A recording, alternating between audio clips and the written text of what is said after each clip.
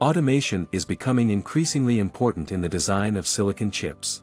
It can help engineers to reduce complexity, validate designs faster, and simulate the process flow accurately. It can also reduce costs by providing data-driven insights into the design process. Using automation, design engineers can create more cost-friendly designs suited for specific market needs. Automation also helps engineers identify any potential issues with their plans quickly. Automation tools, such as electronic design automation (EDA) software, are utilized to speed up the design process and reduce errors. These tools use algorithms to help with circuit layout, simulation, and validation tasks. It also helps designers save time and cost while ensuring that their designs meet industry standards. Automation eventually allows for faster prototyping and testing of new structures, which can lead to more efficient products.